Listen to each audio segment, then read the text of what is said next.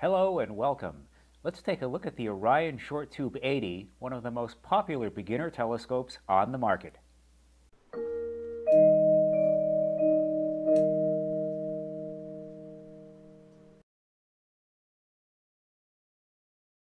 Hello and welcome. You know, I've done a lot of reviews and people write me and they say, you've done a lot of equipment reviews on exotic and expensive equipment. Could you do something for beginners? And I thought, well, maybe I should do that.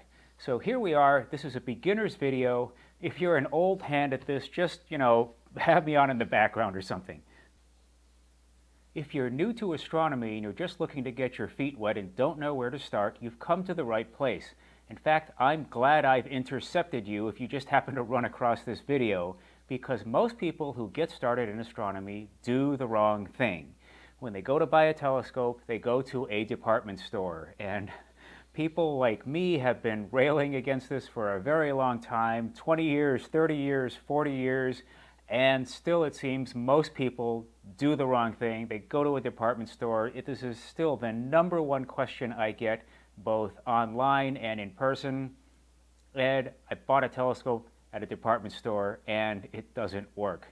So we're here to try to head you off on this, because for not much more money, or sometimes even the same amount of money you would have spent doing that, you can get yourself a real telescope that will actually show you something. Now, when you take a poll of amateur astronomers and ask them to list what are the most common good beginner telescopes that don't break the bank and aren't so big that you need a huge car to transport them around in. And if you take that poll, you're going to hear the same 4, 5, 6 models listed over and over again, and this is usually one of them. This is the Orion Short Tube 80. It's an 80mm refractor, and it's sold by Orion Telescope and Binoculars over in California. You can look them up on the web. I don't have any affiliation with these people. I'm a customer just like you. So what we have here is a very basic refractor. It's got an 80mm lens in the front, and the lens focuses the image off to the eyepiece in the back, and you turn this knob to focus the eyepiece. The refractor is the simplest, most direct, and most traditional kind of telescope. Light enters in the front, and you look into the back. Now, there's another kind of telescope called the Newtonian reflector, and it's actually the opposite of this one. In a reflector, the mirror sits in the back, and the eyepiece is actually in the side of the front of the telescope. So the two types are the opposite of one another. The traditional refractor, you look into the back. The reflector, you look into the side of the front. So as if astronomy wasn't confusing enough, a lot of times when people walk up to a telescope, they don't even know which end of it to look into. And so when I do a lot of these talks for kids, and I always try to stress, because after I lecture during the daytime, I'll often bring my astronomy club back to school at night. And we'll have different types of telescopes, and I'll try to drill it into them. Always have clear in your head what kind of telescope you're looking through before you look through it. Is it the kind you look through the back or the kind you look through the front? And of course, there's always one kid in every class who messes that up. Now, this model has been around for a very long time.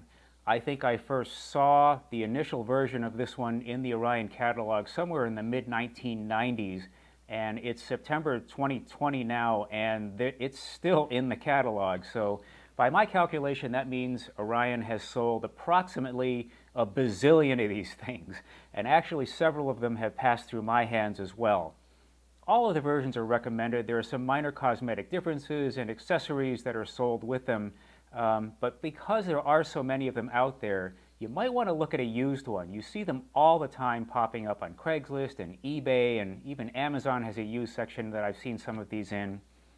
One thing you want to be aware of is that you make sure you get all of the original accessories with it. Many times, be aware you are dealing with a seller who is a beginner themselves and may not know what comes with it, what's supposed to come with it, and what all the stuff does. In that case, see if you can get a picture from the seller. Ask them to take a picture of what they have. The reason I point this out is when you get something and it's missing a piece or two, the parts can be a pain to track down. Now again, as I've stated before, there have been several versions of this Orion Short Tube 80. I would guess 90 to 95% of them look like this one. They're painted white and they come with accessories similar to this one. Some of them have been painted different colors. They're all okay, but there's one thing that I do want to draw your attention to. The very early versions came with an 1.25" mounting block at the bottom of the telescope, and you could, screw it into a photo tripod or something like that. Starting around the mid-2000s, they changed to this ring and plate assembly, which is a bit more standard in the telescope world. And you can also use it the way you use the other block, because this has an 1.25" mounting block underneath it as well. I would strongly recommend that you get one of the ones that has this ring and plate assembly. If you have a choice between the two, get this one. Those early plates at the bottom of the telescopes were fragile. They had a tendency to break, and you'd wind up getting the rings in the plate anyway. So you might as well just start off getting the correct accessories. Now, when you get started, some people ask me, Ed, do you really need all of this stuff that's on the telescope? And yeah, you kind of do. For example, this is the diagonal, and what the diagonal does is it puts the eyepiece in a comfortable position for you to look through. Now, there's no reason why you can't take the eyepiece out and just put it in the holder like this, but you have to keep in mind a couple of things. Well, first of all, the amount of focus travel that's in this thing has been specifically calculated with this thing in mind, because if you think about it, this diagonal does consume some light travel, and so it is actually needed in there. Now, if you wanted to do this, you could buy an extension tube and look straight through, and in fact, in Japan, that's actually quite common. There are purists over there. The reason you might not want to do that is because if you think about it, you're going to be straining your neck in certain places. If this thing's pointed straight up, the eyepiece is going to be pointed straight down, and you're going to be hurting your neck looking through it. Something to watch out for.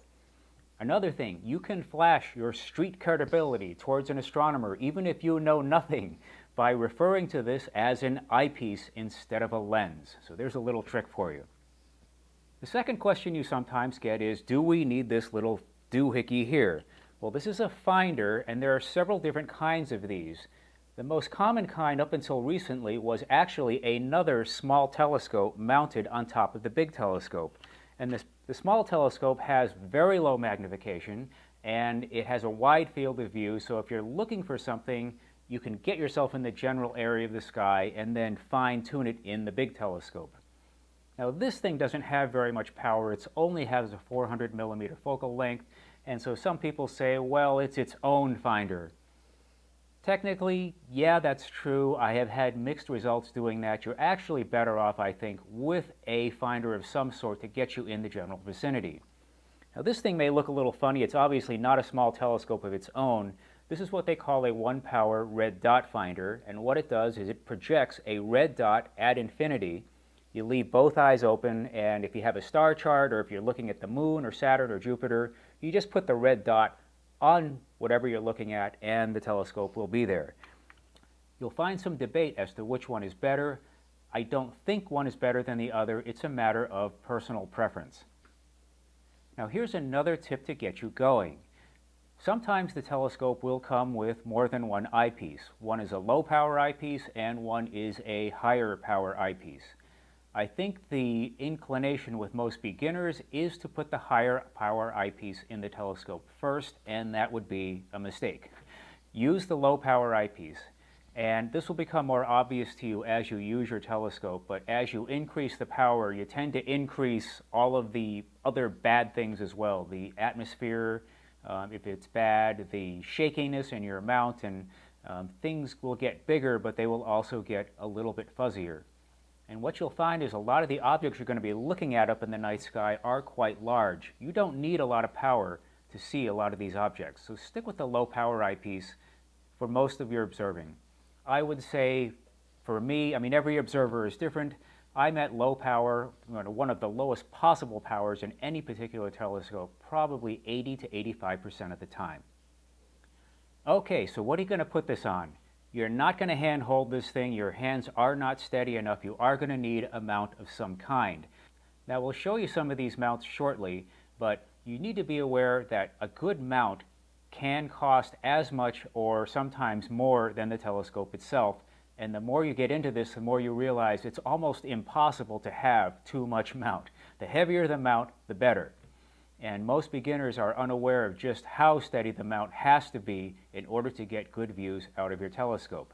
Now, the fortunate thing about this short tube 80 is it's one of the very few models out there that will technically be able to be used on a standard photographic tripod. Now, the bigger the better, but if you can't afford a telescope-specific mount, a photo tripod will do. It'll get you going, and it'll get you started, and you can decide later if you want to buy a specific telescope mount for yourself. And there you have it, the end of part 1 of this video. If this has been a lot of information for you, don't worry, I was there once myself. It's okay. Take your time, the cosmos will still be there tomorrow. In part 2 of this video, we're going to put this telescope on various mounts and help you decide which one is right for you. Until then, I'll see you soon.